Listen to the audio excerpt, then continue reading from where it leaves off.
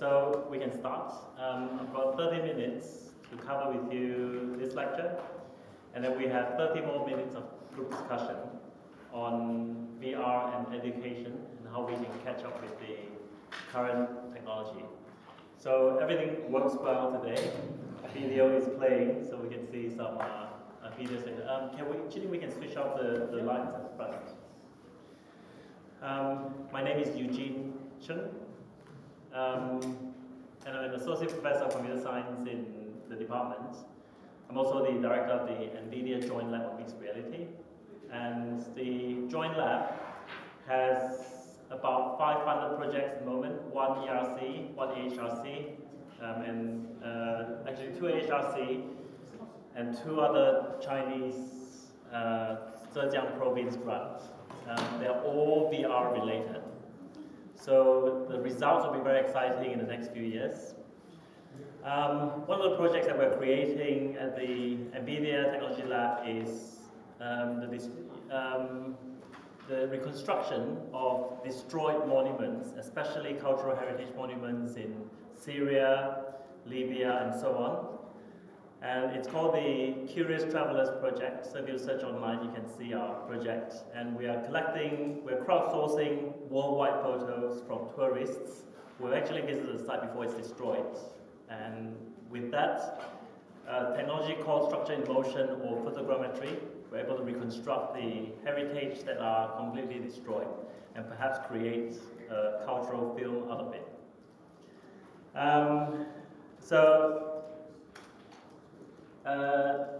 30 minutes and 30 minutes. So VR technology and education. In the past 2 years, we've seen a rise in the interest in VR, especially with the large corporations. Facebook, Google, Microsoft, Samsung, they're all investing in this technology. So it's exciting. And I started doing VR in 1993-4. At the moment, at that time, it was only interactive 3D. So we call it fish tank VR for the purpose that the screen is like a fish tank where we access virtual worlds. So we call it a fish tank VR. But today we have goggles, all sorts of goggles that we can put on, and that put us into a completely immersive virtual environment. Now, years ago, VR tracking device only tracks your rotational information. And that is a problem because subconsciously, our inner ear detects motion. And when the virtual world moves laterally, sideways or forwards, we don't actually pick that up on our physical body, so that creates a lot of motion sickness.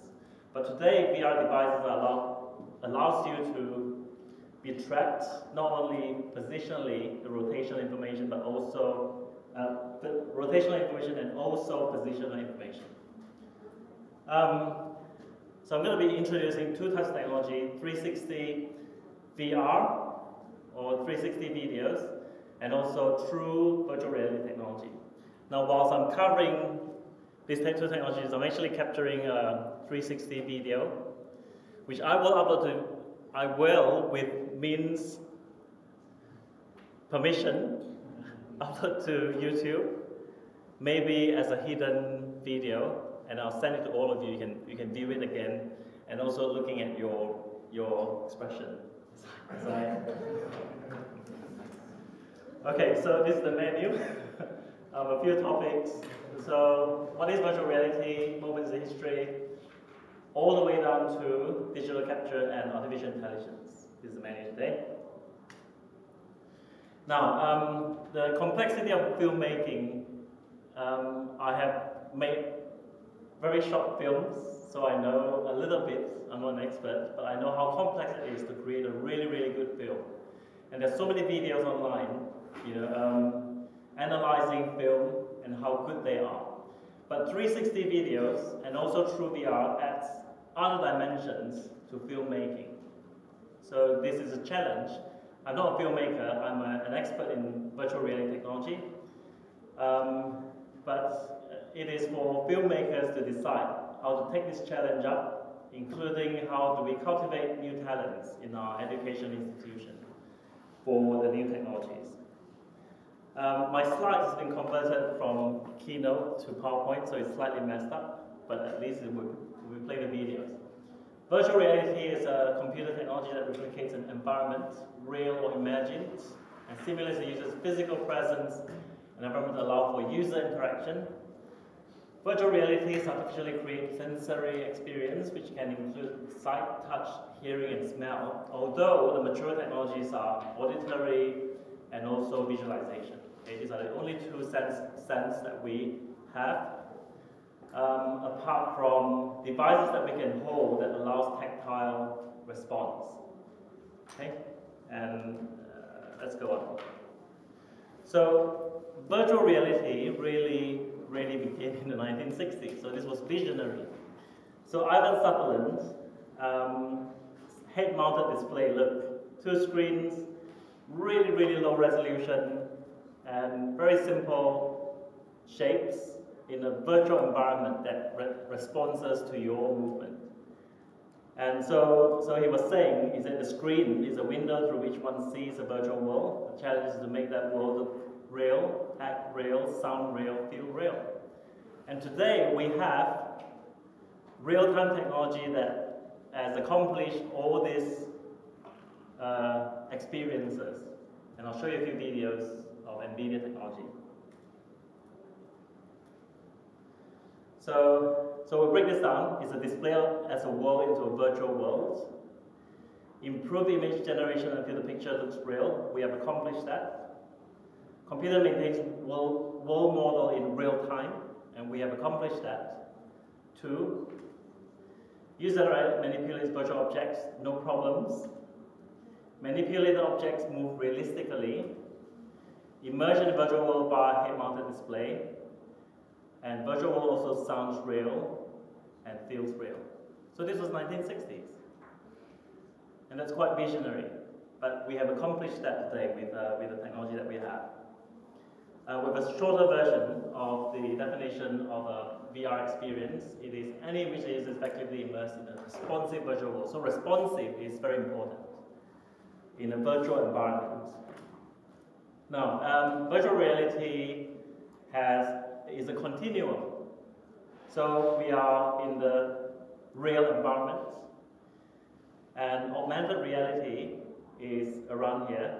So if you also insert a real person into a virtual world, they are all around here. But we have completely virtual environments, and this is on the other spectrum. And we have a 2D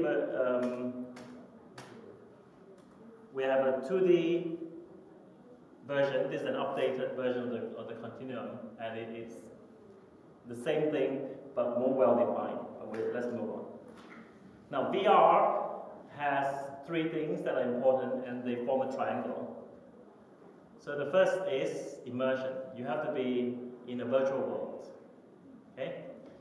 And then you can interact with the virtual world either via interacting with the real objects or travel, which is navigation in the virtual environments, either using a trackpad, a joystick, or a device, or even walking around a physical space that is enclosed within the virtual environment.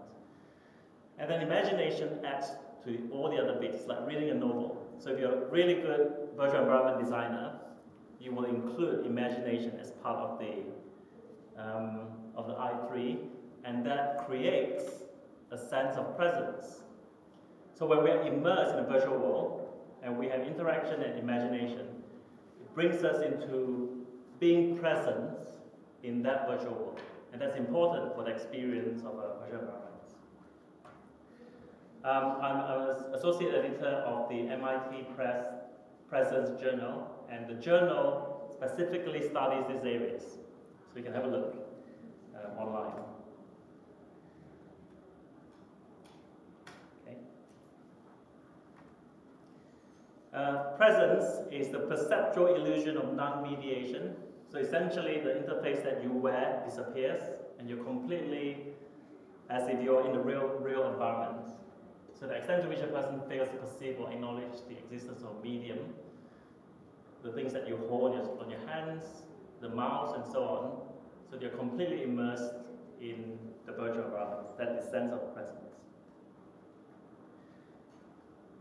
And various factors can induce that sense. So you have visual, oral, that's the two main areas in VR. Narrative, activity-based interactivity, difficulty of the task, and these are all scientific studies. So all these things induce VR, and they're important, very important in creating a virtual environment, especially in film. Okay, so VR technology, we have various headsets available. My colleague here is here to help me pass this Samsung Gear VR around, and we have an application in here that we can show you. So we can start maybe from Rob. Do you want to put this on? And I'll keep talking. So once you've finished with the VR film, we can pass that around. Okay, we have some time to cover.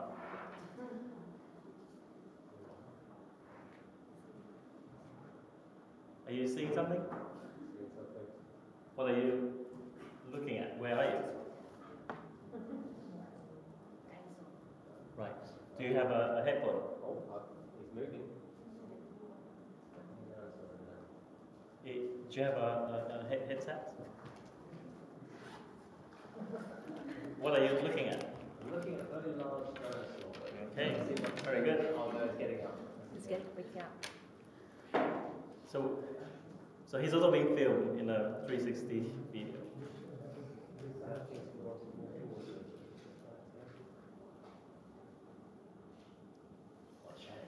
Okay, so this particular device is the Samsung Gear VR, and it's run by just a mobile phone. And present mobile phone GPU, graphical processing units, are very powerful, so that you can simulate virtual environments to a certain extent, but they're not as powerful as the devices that you see here, Oculus Rift and Htc Vive, which are NVIDIA lab across there in the Student Services building. Requires really powerful computer workstation. Alienware currently supports the GTX 1070 onwards, so you can run VR on a Alienware laptop and also develop. Okay, but also we custom made our computer, and we have two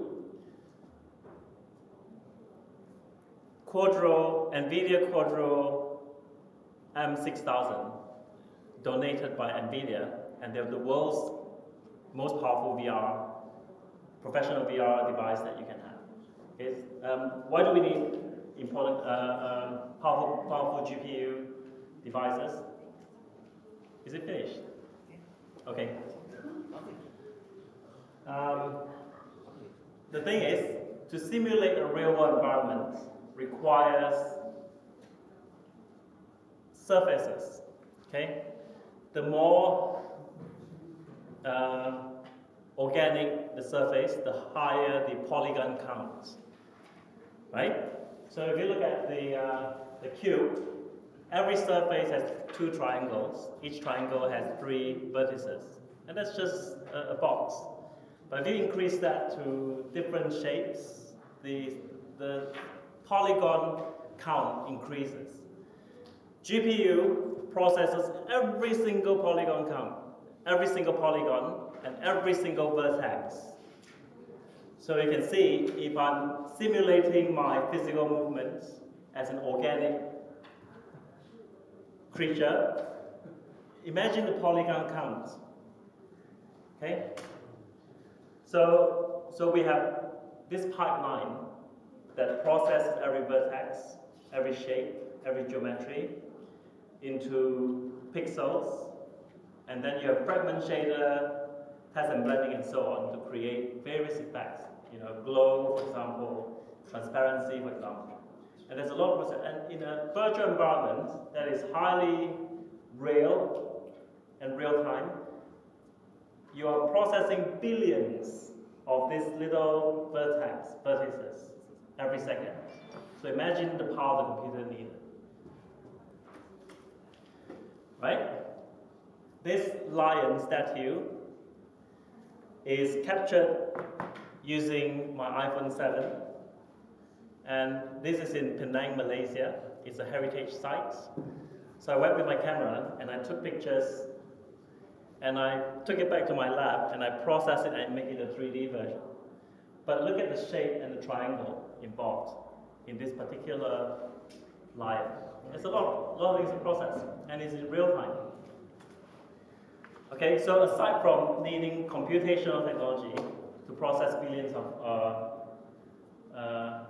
polygons, true VR allows you to be tracked in your orientation, but also position. And it's essentially using infrared technology. So if you use an infrared camera, you can see that every device has a tracking. It emits lights that the trackers picks up, and the tracker then changes the virtual environment. Okay, so we'll move on. These are technical stuff. Virtual technology today also allows you to be freely roaming in a space of 5 meter by 5 meter maximum. Okay, that's Htc Vive. So what can you do when you want to create an experience where you can actually move physically around and you're actually moving in an equivalent distance in a virtual environment? Okay, we need to think about this. So this video is a real-time person in a virtual environment. NVIDIA Facebook supports that. Every wrinkle, every follicle, when you smile, everything is in real time. If this is not in real time and you generate it just like any Disney animated film, then it's just a film. But because you can now simulate real time, just look at the wrinkle. Look, this is real time. If you can simulate something like that in real time, you can create a film eventually that is equivalent to having a real person in a real-time environment, and you can interact with the person and so on. Okay? You can also see the translucency of the ear as the sun shines through. So all this can be simulated in real time. Okay? So we'll look at another video.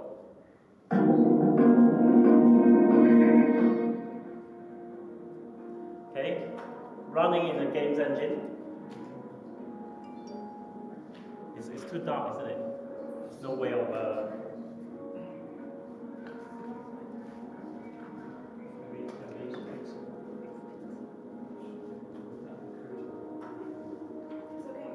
Is it okay? You can't see the hair moving according to physics and wind. Is that better?